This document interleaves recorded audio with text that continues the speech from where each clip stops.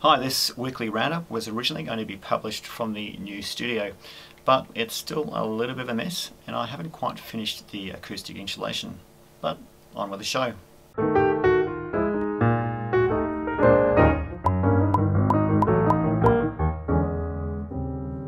Over at Kickstarter you can pick up a tiny castellated module with a SAM-D21 on board. This is actually a pretty good idea, as it handles all the support components for you, such as reset button, 3.3 volt regulator, LEDs, crystal and filter caps. All you have to do is solder up the 22 by 18mm board and you're home and hosed. The creator has also come out with an Arduino compatible PCB that you can also solder it to. This campaign is yet another debugger for a Cortex-M MCU.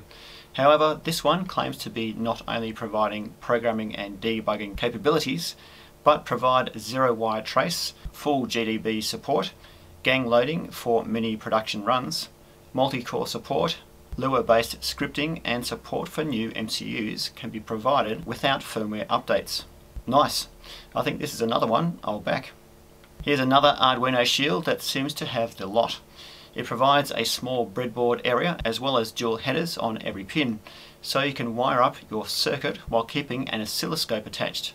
Every GPIO also has an LED indicating the current state with very minimal pull-ups to avoid loading, and can indicate pulses down to 1 millisecond. The Mega IO is a hat that provides a bunch of expansion options for your Pi. There's opto-isolated digital inputs and outputs, 0 to 10 volt analog inputs and outputs, open drain outputs, RS485, CAN, one wire, RTC and 240 volt 10 amp relays. Basically, it has a lot.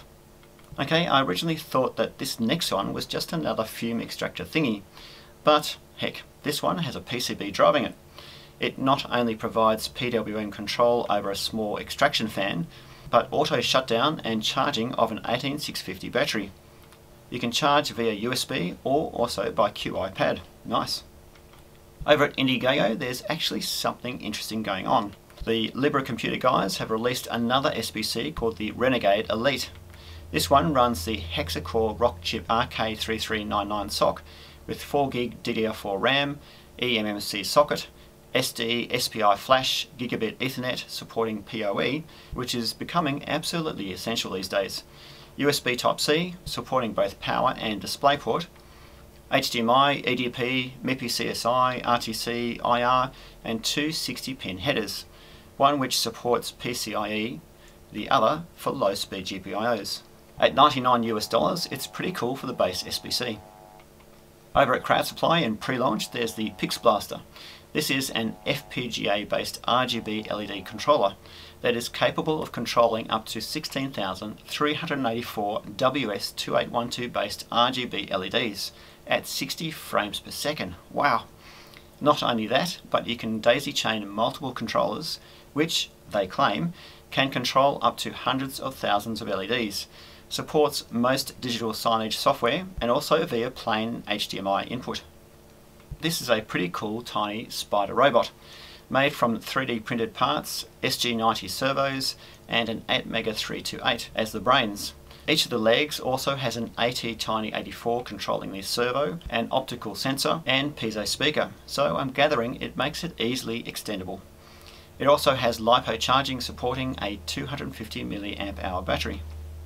Another tiny board, the Blist Nano, runs an NRF52832 MCU and breaks out 30 GPIOs on a tiny 10 by 7mm board. Over at GripGets, Espressif have their ESP32 dev board up pretty cheaply, only $14. Nice.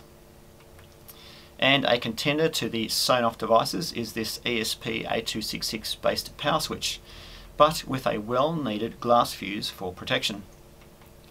You can also pick up the Elector Uno R4, which runs the upgraded ATmega328PB. This gives you additional UARTs, SPI, I2C, PWM, timers and OCM. The Solid Run guys are back with another SBC called the ClearFog GT 8K. This is a networking based board running a quad-core Marvel Armada 840 Cortex A72 SoC with 16GB DDR4 RAM, 5GB Ethernet ports as well as a 10GB uplink SFP, 3 mini PCIe slots, USB 3 and a bunch of GPIOs. You'd be expecting to pay a bucket load for this sort of thing, but the 8GB eMMC model comes in at $209 US, which is pretty decent. But you can also get the 128GB eMMC model for $612 US, although that's not really needed as you can pick up SSDs pretty cheaply. I think I'll pick up one of these and do a review on it. The Banana guys have planned to release a new SBC called the Banana Pi P2 Zero. This runs an all-winner H2 Plus with 512MB DDR3 RAM, 8GB eMMC, SD slot, 100 megabit Ethernet, Wi-Fi, Bluetooth, HDMI, and who knows if it's a Pi compatible 40-pin GPIO header. This board can be powered not only from a 5V 2A micro USB connector, but also over PoE. Nice. Another SBC that's in the planning stage is the Banana Pi R64, which is an upgrade from the previous R2. It runs the dual-core MediaTek MT7622 Cortex-A53 with 1GB DDR3 RAM, SD, SATA, 5GB Ethernet ports, Wi-Fi, Bluetooth, and also takes an optional 5G mini PCIe module. Has the handy-dandy 40-pin GPIO header, which may or may not be a Pi header, and power is either from a 12V 2A DC jack or PoE. And they also have a small upgrade on their Banana Pi M2 Plus, which fixes their questionable power management design of the original M2. This now sports a PMIC, which is very much required for proper management of power on a SoC, but also gives people the opportunity to overclock or underclock the board. Finally! So if you're thinking of getting an M2, make sure it's a Rev 1.2 of the M2 Plus. Not to be left out, the Pi 64 guys have made available an enclosure that houses a ROC Pro 64 and compatible PCIe SATA card, giving you a pretty decent NAS setup. They provide not only the case, but power supply, heatsink, fan and SATA cables. But you'll have to provide your own SATA card. The Khadas guys are back again with a new SBC called the Khadas Edge. Well, it's actually a hybrid SBC and SOM, as it not only has a SOM Edge connector, but breaks out USB and HDMI ports on the other side. The board runs the hexa-core Rockchip RK3399 with either 2 or 4GB DDR4 RAM, 16, 32 or 64GB eMMC, Gigabit Ethernet, Wi-Fi, Bluetooth, USB Type-C, HDMI, PWM controlled cooling fan header, and also an STM8 MCU for power and boot management. Power is from either 5 to 20 volts over USB Type-C, SOM header or solderable pads. Google is upping the ante on hardware with a new ASIC called the Google Edge TPU. It's designed for machine learning with some of the processing happening on board, or you can connect to Google Cloud to greatly expand its capabilities. Skynet, here we come! If you want to get into it, they're also releasing this AI Edge TPU dev board. This comes as a SOM and baseboard setup, with the SOM running a quad-core NXP 8M Cortex-A53 SoC with 1GB DDR4 RAM, 8GB eMMC, SD, TPU, coprocessor, Wi-Fi, Bluetooth, Gigabit Ethernet, HDMI, USB Type-C, mic and speaker terminal blocks, and a probably maybe Pi compatible 40-pin GPIO header, who knows. Even though it's exactly the same footprint as a Pi, I doubt it'll be able to fit into any Pi cases with all those different connectors on board. Over at the Olimex blog, they mentioned a new ESP32 based board. Yeah, I know, it's yet another ESP32 based board, but this one is slightly different, as it provides a 100 megabit Ethernet port that also has PoE capability. Nice! Apart from that, it also contains all the usual LiPo charging, GPIO headers and USB port that you see on all ESP32 based boards. Over at Rack Wireless, they have a new mini PCIe card that packs in a Quectel BG96 MB IoT and LTE Cat M1 module, which also supports GPS. Pretty cool little card for only $40 US. But for an additional $10 US, you can get a USB carrier for it. Over at Esprino, they have a handy LCD module in the familiar Arduino format. This runs the NRF52832 MCU, so of course has Bluetooth, but also has NFC tag, 128 by 64 LCD, thermometer and battery sensor. and breaks out 20 GPIOs onto the Arduino compatible headers. You can power it from a CR2032 coin cell or USB, and since it's from Espruino, it can be programmed using JavaScript. NX Elec has launched another take on an SBC with the InnoStick 6. The board looks suspiciously like a Pi Zero, but not really, as it has a 50-pin GPIO header and runs a 900 MHz IMX6 ultralight Cortex-A7 SoC with 512 meg RAM, 16 or 32 gig eMMC, Wi-Fi, Bluetooth, USB and micro USB ports, MIPI CSI and LCD interfaces. Over at Tindie you can pick up an 8085 based SBC. Cool. It's an old school through-hole kit with 8085 CPU, 62 KB RAM, 32 KB ROM, UART and support components. Can be powered from a 5V 1A DC supply. Now you can use any stock ATX PC power supply to drive your Pi. The board has some basic power control, screw terminals and a stacking header, so you can still add on other Pi hats. The DACberry guys are now selling their RDY board on Tindie. This is a Pi hat with onboard PCM5142 DAC, providing up to 384 kHz at 32-bit resolution, and an IR sensor. Nice. Then there's this guy who's selling a Pi-based projector. Pfft, what the heck? I mean, this is... oh, wait, hang on. That's my board. The Pi projector allows you to use a Pi Zero W on the DLP2000 mini projector, which was originally designed for the BeagleBone Black. Rev 2.0 of the Pi projector adds in LiPo battery management, which means you can get 1 hour of video per amp hour of battery. So a 5 amp hour battery will get you 5 hours of continuous video playback. Audio is via Bluetooth, and there's a bunch of GPIOs broken out. So it really is a portable Netflix and chill device. I don't have any in stock at the moment, but taking expressions of interest. If there's enough people, I can order a larger quantity and reduce the price. This ad is sponsored by JLC PCB. They currently make all my PCBs, and if you bought one of my Pi projectors, you would actually be able to see firsthand what the quality is like, because that's where they come from. So JLC PCB are currently offering 10 PCBs for only $2. And if you're a first-time customer, you can pick up a $20 discount on your shipping. So what are you waiting for? Make your own PCB. If you want to know how to make a PCB, you can check out my videos on that. Oh, if you're wondering where JLC PCB man is, he's a little bit sore from the gym.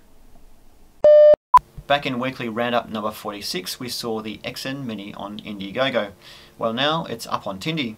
It's a pretty tiny board running the SAM D21 and pushing out 11 GPIOs. Over at DF Robot, they have a handy 212 by 104 pixel e-ink display that fits straight onto a Fire Beetle and accessed over SPI. They also have a handy LCD display with RGB backlight controlled by I2C and running off 3.3 or 5 volts. There's also the SIM7000E based Arduino Shield, which gives you GNSS, LTE, Cat-M1, MB-IoT, Edge and GPRS. Nice to see prices of mobile communication boards coming down. The BME680 is a MEMS sensor capable of providing general air quality info with onboard temperature, humidity, atmospheric and IAQ sensors. Access via I2C and runs off a 3.3 or 5 volt DC supply. I really need to get a bunch of these since I need a grunty switch mode power supply to handle all those LED panels I got from a dumpster dive a while ago. This one can push out a steady 5 volt DC at up to 8 amps, and it's a Meanwell after all, so it's pretty good stuff. SparkFun also have this tiny castellated board running an AT-Tiny84 and breaking out 9 GPIOs. Programming is over standard USB with the preloaded firmware and powered either by USB or via castellated pad. Now I used to have a bunch of these in my stock of electronics components, but I tossed them out during a tidy up the other day. Shame really, I have a use for them now. Over at Adafruit they have a 152 by 152 pixel 1.54 inch e-ink display. What's really cool about this one is that it has onboard static RAM to hold display frames, so you don't have to code up any complicated frame buffering. Not only that, but there's an onboard SD slot to hold data. Access to RAM, display and SD card are of course via SPI. Over at Seed Studio they have an FM receiver module based on the RDA5807M, capable of receiving your favourite FM channel on a wide 50 to 115 MHz frequency range. Control is via I2C and runs off a 3.3 to 5 volt DC supply. What would be really cool is a board that can transmit on unregulated FM frequencies. So let me know in the comments below if you find one. Gapuino, or however you say it, is a pretty cool Arduino format board from Seed Studio, which runs the GAP8 IoT SoC. This little beast contains 8 RISC-V compute cores and 1 RISC-V controller core. Combined with 512 megabit flash and 64 megabit DRAM on a hyperbus, it makes it an ideal board for AI or machine learning. Not only does it support the standard Arduino GPIO headers, but a HiMax connector supporting 5 cameras. This allows you to do object detection and tracking. The other good thing about this SoC is that it has a very low power consumption. Over at Pololo they have a motor driver Pi hat capable of driving 2 DC motors or 1 bipolar servo at up to 2.6 amps from a 4.5 to 28 volt DC supply. The board can also power the Pi and contains reverse polarity protection just in case you stuff up somewhere. You know, I really need a decent background for my videos in the new studio, so if you have any suggestions, leave a comment below. I could always add in some sort of tacky PCB wallpaper, I don't know, maybe some fancy displays, I don't know. I'd like to say thanks to the patrons that have been supporting me on Patreon and PayPal for the last 2 years. It's been great getting to know them over that time. They're an incredible bunch of people, and if you want to join that incredible bunch of people, then you can support me on Patreon. And if you can't do that, then you can always click on subscribe or the thumbs up button, or if you want to do thumbs down, you can do that as well. Anyway, thanks for watching and see you next week.